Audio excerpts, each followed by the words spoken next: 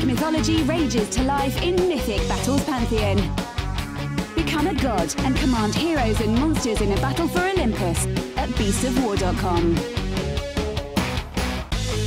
Progress comes to a world of magic as science and the arcane combine to make marvels.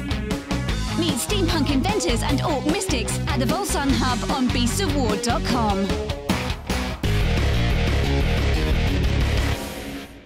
Hi everybody, welcome to What's in the Box. Today myself and John are having a look at the Flakpanzer IV. The Wirbelwind? The Flakpanzer IV. Flakpanzer IV, yeah. Yeah, don't read it as don't read Roman numerals as letters. No, I always do because I can't read Roman numerals. Yes, so the Flakpanzer IV, or the Whirlwind, as we're going to call it, or you can call it the Wirbelwind if you wish. Wirbelwind? Okay. Yeah. This is basically a Panzer IV, where they thought, well, we need something that is going to drive along with the main tank force, but gives them some AA cover. So the Wirbelwind was basically, they built a weird-looking little turret with 4 20mm cannons in it. Mordaka? Who doesn't like Mordaka? This is true, but this also helped with the whole... well, you actually see it throughout the entire German army. They always have good AA. Right. They always invested quite a lot in anti-air because they've seen how effective their own air power was, and they went, we can't let anyone else have that sort of coverage. So they had half-tracks covered in AA guns. Their MG-34 is always on the top of the tanks, used to be able to sort of pivot right up so they could shoot, you know, willfully, hopefully, into the sky with a machine gun. So if there's something up there, boom. Yeah. There was a lot of studies put into it as well by the Waffenamt, the German sort of arms ministry and stuff. The Waffenamt. This sounds like something you'll go to, like, I don't know, a Radio Shack and pick up for your rock band. So they went to the Waffenamt, yeah, and they came back with like this little 20mm cannon. And we thought, that was a great idea, Hans. Why don't we put 4 of them on the Panzer IV? Anyway, what I was saying is, apart from channeling my inner German, John, your inner German is from hello, hello. You know, I'd like to go for a ride in my little tank. So they did a lot of studies into the effectiveness of AA. Yeah. And they came to a conclusion that a lot of the other countries didn't. Okay. They went, it doesn't matter if they actually hit anything. They said they realized that AA was essentially useless because it was hardly ever going to hit anything. Right. Especially the smaller caliber stuff, 20mm, 37mm. So what, did it become more of a deterrent? Yeah, what they decided to do was only issue flak battalions with 100% tracer round. Okay. So when you consider a 20mm will fire at like 300 rounds per minute or something like that, you put 4 of them together on a quad mount and it's firing away up into the sky with nothing but tracer. Yeah. That P-51 that's coming down to do a strafe is going to go, it's a lot of, no, we'll just try for another angle because there's just so much stuff coming up, and the fact that he can see it, that's the deterrent element of it. So it became psychological warfare. In a sense, yeah, because if you're diving down in a little plane that's made out of aluminium sheet metal and all that, and you've got the guns to deal with it. Yeah. Do not want to fly right at it. But if there's 4 of these things sat nearby and they're all firing tracers at you, that's 16 20mm. You are going to be scared. You're going to have that moment of uh-oh. And even if it only puts his aim off so that he doesn't hit his targets on the first strafe, it doesn't matter. That's if the AA's done its job, and they invested a lot of research into this to come up with that conclusion. Really? Mm-hmm. This is the thing. Some of the German tech, you look at it and you go, but for why? And so now we know for why. There's a lot of rhyme and reason behind most of the German vehicle designs. Most. Because it's big and pretty and I want it. Once Ferdinand Porsche got involved, it was entirely ruined. Really? Yeah, Ferdinand Porsche just basically, he was a good friend of Hitler, and he said, what we need is a tank that weighs 200 tons and has a gun that points straight up in the air so that if a plane happens to fly right over the top of it, it can get it. And you're like, Porsche, really? Did he really do this? He came up with all crazy things. He wanted to put a 20mm single mount on the top of a Maus, or a 37mm on top of the Maus when it was being designed. He thought it needs its own anti-air because it's so big, but he was only going to give it 1 gun that could only shoot practically straight up. Porsche was a lot of people, a lot of tank experts say he's the mad scientist of the whole arms procurement side of things. See, I don't know. During World War II, there were so many crazy things made. There was, but you'll find that Porsche was behind the ones that failed the most. Oh, well, I suppose never he designed a Tiger that didn't work on test day.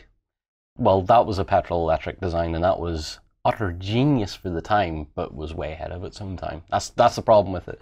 So what, was he thinking of stuff that they just didn't have the tech for yet? Yeah, Porsche was all about hybrid drives. You know, everyone's crying about hybrid cars now and full electric cars and stuff like that. Porsche was making tanks that were hybrid back in the day. So what, even before hybrids? He wasn't the first. The French were the first in the First World War. They had a petrol electric tank, and I was like, what? What? Yeah, there's was this something you saw when you went to Tank Fest? Yes. I got to see the Saint-Chamond drive around, and it's apparently a petrol electric. It makes it's a crying shame that it doesn't make a really nice sound, because it drives around going, and that's all you hear is the electric motors, and you're like, that's just weird. Stop it. All right. Anyway, back to the Whirlwind. Yes, less tangent. Do you know who its designer was? No. I don't think I'll really actually know. Not heavy armor for John. No, but I could bet, because it was a functional design that was built as cheaply as possible on an existing tank chassis. I would imagine that it was someone like either Krupp was working on it. Rheinmetall probably had a little bit of a hand in there too, possibly with the cannons. I don't know who made the 20 millimeters. But I'd say Krupp, MAN and stuff like that. Probably Daimler-Benz maybe had a play with it as well. But I bet it was based off a specification that came in from the field. Okay, fair enough. I bet a lot of commanders went, our tank forces don't have enough AA or don't have effective AA. Yeah. So we need something that goes with that. Yeah. They probably took a bunch of the older Panzer IV chassis, probably the Ausf Ds or something like that, or maybe even the A's, modified them up a bit and stuck this turret on the top and went, it's as good as what it needs to be. Fair enough. All right, well, we've winded enough. Let's get a look at the kit. So we've got the standard resin tracks that you're going to get with most Warlord resin kits. Yep. They're good, they're simple, they work. And you get two thereof. Yeah, now one point when you're coming to build these things, make sure you get an old toothbrush and get in behind the wheels and stuff, because there's a little bit of a resin film. Yeah, just that little bit of flash that's sort of going between the mould. Yeah, so if you get a bit of warm water or some soap, get an old toothbrush and scrub that away. That should come out just fine without needing a knife. Yeah, and they are marked left and right, so you can't really get it wrong. Otherwise, it left and right looking from the back of the tank forward or from the front of the tank back? Oh, that's a good question, isn't it? Yeah. I bet it's the actual like driver's side, not driver's side. All right. All you need to know, right, is the drive wheel goes to the front. Right. The sprocket wheel goes to the front. I assume that's this one. That's the front, yes. Yeah. So you can't go wrong so long as the sprocket's to the front. Okay. On a Panzer IV. On Panzer IV. Okay. And Panzer III. And Panther and Tiger for that matter too. In fact, most German tanks, nearly all German tanks. Okay. Sprocket to the front. Most British, sprocket to the back. Really? Yes. Okay. What about American? Oh, mostly to the front. Really? Okay. Was there a certain design ethos for that? Just while I show off the hull here. You're just picking my brain now. Yeah. The British put everything in the back because they decided that that's where everything should be in a tank, because all your fancy, expensive mechanical stuff might not get destroyed if you get hit in the front of the vehicle. You might lose the crew, but you might actually be able to save the tank. Ah, fair enough. American philosophy and stuff just seems to be whatever worked. I see. And it also made the likes of Shermans and stuff easier to maintain, because if you got hit in the transmission, you unbolted it and bolted a new one on. I see. All right, now here's something I'm noticing. I'm going to go to my other camera. Look at how tight this turret is. So if I get my hands out the way. Yeah, there's 3 dudes in there. And do you want to know the best bit? What? Only one of them's actually pulling a trigger. The guy at the back? Yeah, the other 2 are loaders. Both of this guy and then this guy are just there to load stuff. Yeah, because you've got 4 rapid fire cannons there, and each of those guns has is it a 15 round magazine? It's a box magazine. It's fed with box magazines. Each gun has a box magazine on it, so they've got 4 to get all cannons firing. All right, important question then. Can they be reloaded while they're firing? No, they have to let each magazine run dry, but the way you'll find with quad guns or quad mounted guns is they don't fire all at the same time. They don't go bang all 4, bang all 4, bang all 4. They go 1, 2, 3, 4, 1, 2, 3, 4 in like a sort of a so those alternating 15 pattern. rounds actually equates to what, 120? Or no, sorry, no, 60. No, 60. So 60 rounds. You're do math, Justin. Yeah, so you're putting 60 rounds out every time you pull the trigger and let the magazines run empty. Right. Now, usually they probably would let the mags run empty. Right. But I'd say if one gun either jammed or whatever, one of the loaders would rack the slide, get the mag out, sort of fix it while the others 3 are still firing. Ah. Dangerous because the solenoids, they're controlled by little electrical solenoids that press the trigger. Dangerous because if you start to reload that thing and the solenoid is still going, it might just want to take a piece of your hand, or it might want to do something really crazy and start firing before you've got the magazine all the way in. You know, something crazy like that. All right, now, with this being one of the older Warlord kits, whenever you look at the barrels, it is literally just 4 little sticks of metal that you're going to be popping on. They do have a little bit of detail, because you see down at the bottom where they join them on the gates there? Yeah. There is the little bit of fluting that you get on the 20mm barrel. Ah, and it's also sort of flashed out a little bit. Yeah. See, the good thing with the older metal ones is if there's a little bend in them, you can just straighten them out. Just apply a little bit of pressure to them. Yeah, but remember within reason as well. You can't keep bending white metal for infinite time. Yeah. A lot of people would just replace that. Really? Yeah, I've seen a lot of people just replace that. Okay. So we have a little bit of an accessory sprue here. So we've got a little MG32, I'm going to guess here. 34. 34? Okay. Yeah, that'll be the hull gun. Okay. A couple of road lights. Yep. So there should actually be another one there. It's actually fell off I see. the piece, but it's there anyway, so we have it. There should be two of those, which are essentially the headlights, and then this little one that looks like a bicycle seat helmet sort of thing. That's your convoy light. And then these? Those are your front tow hooks. I see. Okay. We have one more little accessory sprue here with a few bits that I cannot identify. Yep. So the piece in the middle is the front plate of the turret. Okay. The larger piece beside it, that's part of the gun sight. Okay. And the gun sight itself is that little small piece at the end. I see. So, because this is an older kit, the instructions are on the back of the box, not inside. No, and it's pretty straightforward too. Yeah, because it is just put the tracks on the side. You can actually see that drive wheels to the front, and then it's just showing you how the turret goes together really quickly.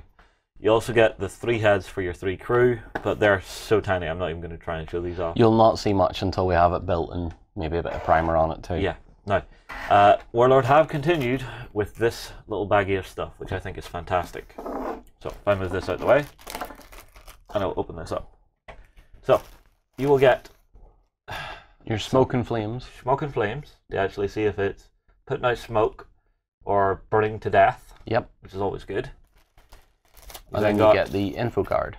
Stat card, which I think are great now, because these are going to make bolt actions so much easier to play. Absolutely. I'm going to steal that off you a little second. I want to look at it. Oh, you're looking at stats? It might. Are you doing what I normally do? No, it might teach me something about the thing that I don't know. Yeah. Now, you also get your little transfer sheet, which is, with all of your unit markings that you're possibly going to want to use. I'm glad that Warlord are starting to put in the black with yellow outline numbers, because I am sick to death of the black with white outlines. Right. That's a little mundane. Nearly every kit, nearly every German armor kit I've come across has been it's the black number with the white outline, and it's like, but the Tigers had like red and white, and so like I've seen some that had like a lovely sort of almost a sky blue with a yellow outline, and I was like, what? That's pretty sick considering that it's only a number. Yeah. I'm getting really bad into this. Yeah. You're also getting 3 little bases to put your smoke clouds onto. Yep. Right, so that's the bits. What did John learn? Nothing. Nothing? Really? No, I didn't pick up anything that... It's a very brief like sort of flavor text. Okay. Weapons, though, it's light autocannons and a medium machine gun. Yep. So, and the special is the 4 turret mounted HE1. Interesting. It's just a nice AA gun to actually put on the tabletop. If you want to add something to your German forces that's different. And incredibly good anti-infantry, I would imagine, too. Maybe, possibly. All right, I'll tell you what, John, I'm going to send you a way to build this, and I'm going to research the rules a little bit. Everybody, we're back. John, you have built the Whirlwind. Any good? Yeah, it's a pretty intuitive kit. You don't need any instructions for it, really. The only time I did was like, oh, how does the sight go on and how does that fit? And then it was like, oh, okay, there we go. I do have one question. So, looking at it here, all the guns seem to be equidistant.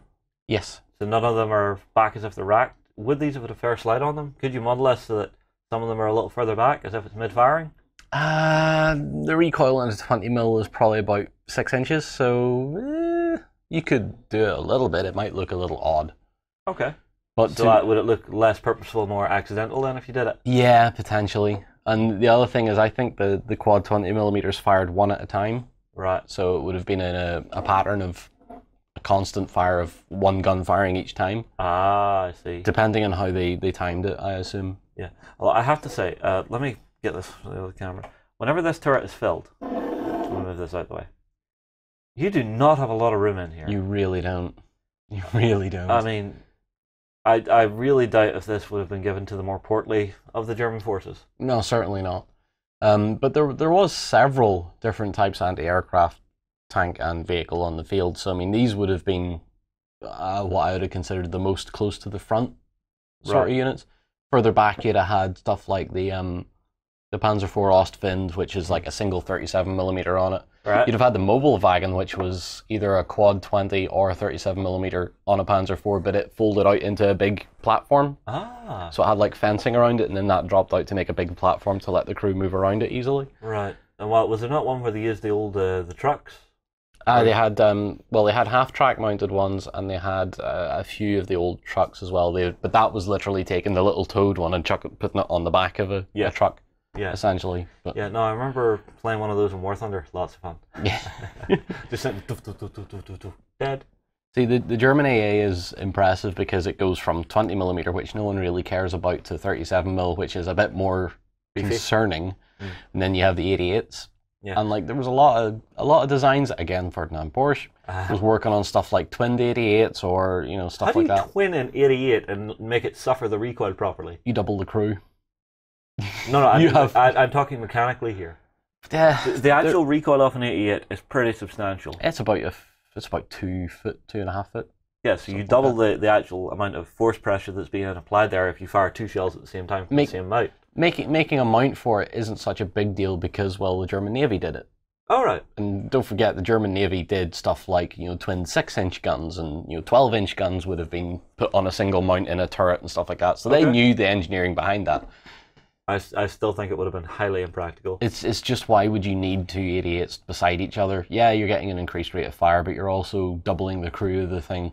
Mm-hmm. So you were going from 1 loader per gun to 2 loaders per gun because they had to keep the rate of fire up, and the only way they could do that was get more people to throw the shells in the thing. Yeah. See, this is the thing. This is before like autoloaders and stuff, isn't it? No, autoloaders were about. Really? They were the Germans were playing with them. Oh, right. They had an auto-loading system in a few of their aircraft, which didn't work very well. And don't forget, like, you had plenty of automatic cannons at the time, so it didn't matter so much. Yeah, I suppose, but I'm literally talking about a turreted tracked vehicle with an autoloader in it at the time. I don't remember anything existing. There was experiments, but nothing ever went into the field as far as I know. Okay. As far as armoured vehicles go, nah, it didn't happen for a long time. Yeah, now the rules for this particular little vehicle are a little odd. So it has the flak special rules, so yeah, it's good at taking down aircraft. But it's got essentially an autocannon on it, which I find a little strange because you only get 2 shots out of it, and that you've got 420mm there. I would expect the 4 shots. Yeah. So I would nearly expect it to count as 2 autocannons if you're shooting at a ground target. It's a little weird, but having a decent, cheapish tracked vehicle that you can lay down on the field with a medium machine gun and an autocannon is never a bad thing, especially on a medium hull on the Panzer IV. Yeah, it's still a medium tank. It's still a German medium tank, which means they are quite resilient. Oh, they're fierce. Yeah. They're fierce. If you come up against an infantry force or light armoured force, this thing will just munch through it. Yeah, I can imagine wanting to house rule that this thing just actually fires at the rate of fire I would expect it to, and you just give it 4 autocannons. Give it 4 light autocannons and just have it. That's 8 shots. Yeah. You would want to up the points a fair wee notch. You probably would, but I think it would be fair. Okay. Alright, well, I'll tell you what, guys. Drop your comments in below. Have you used the Whirlwind in your games of bolt action? Are they good? Are we maybe just talking crap here and they're actually not very good on the tabletop for your tactics? We'll move on. We'll see you in the next one. Go ahead and check out our other content on screen now, and be sure to check out beastsofwar.com for the latest gaming news and gaming let's plays. And while you're at it, why not hit subscribe and remember to ding our dong. Go on, you know you want to click it. Go on.